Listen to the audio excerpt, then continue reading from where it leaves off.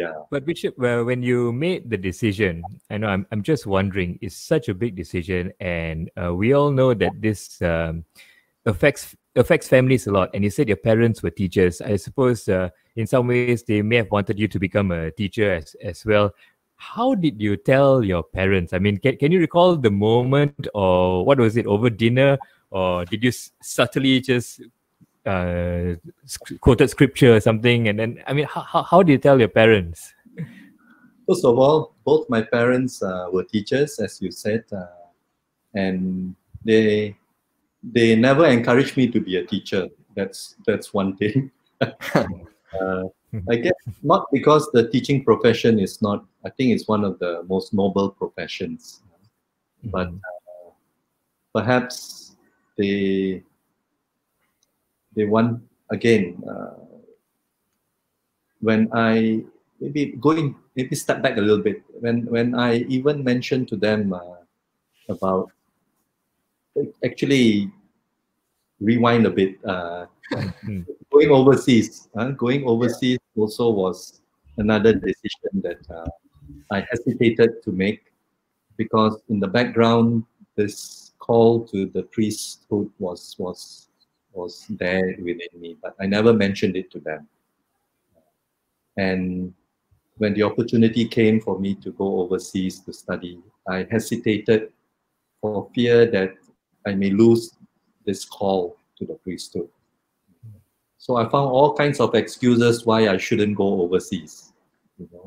I wanted to stay back and pursue this call, but again, there were people who influenced my decision also. And I remember one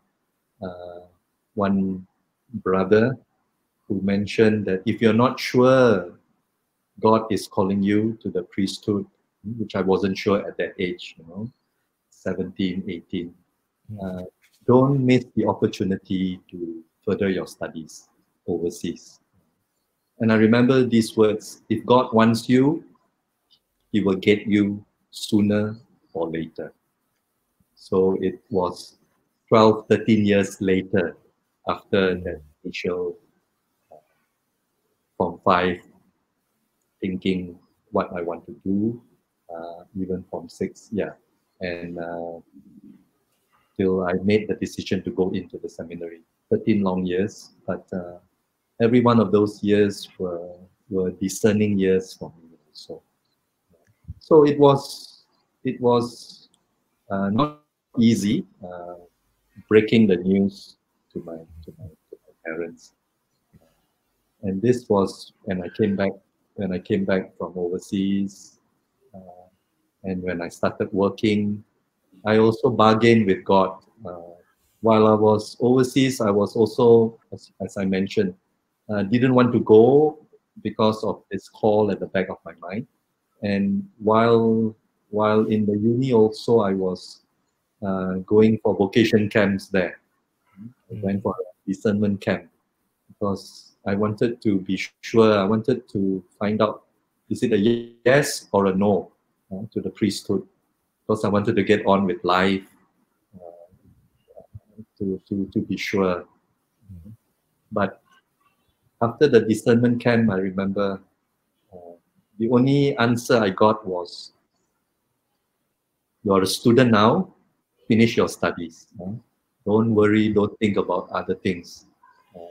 Do what you have to do, concentrate on your studies." And that was what I did. I could study in peace and could concentrate on my studies. And I think that's and then after my studies, I started to work, and then again I asked God, is it time now?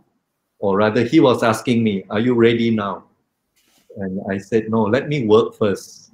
After studies, let me work first. Let me work for 2-3 years to get some experience. What if I enter the priesthood and I leave halfway? I won't have any working experience, I told myself. So always try to have your bases covered.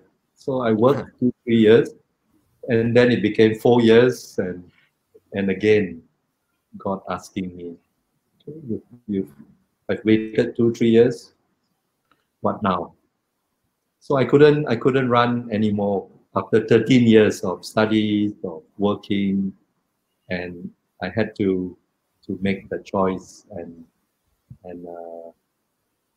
I don't know whether I mentioned it before, but when I broke the news to my parents, uh, mom was saying, if you are happy, I'll be happy for you. If this is what you want to do. For dad, it was a bit more difficult. We had conversations before, always about other people's sons becoming priests. And he was very supportive with other people's sons. But when it comes to your own, it's a different story. So I still remember when I broke the news to him, when he had to sign my application form to the seminary. Yep. I think he had a heart attack, not literally, but it was difficult for him to accept it. And that was first year in the seminary. He didn't object, but he wasn't jumping for joy either. But throughout the years, after a couple of years, when he saw me serious about my priesthood or in the seminary, he began to warm up to it and began to accept my decision. And after a few years, he was one of my most ardent fans, in the sense he would advertise to strangers. Oh, my son is a priest, and I remember when he goes for his checkups in the hospital, he will start a conversation with the nurses who are taking his blood pressure, total strangers, and he will be bragging, my son is a priest, and I feel so embarrassed at times. And now even worse, my son is the Archbishop.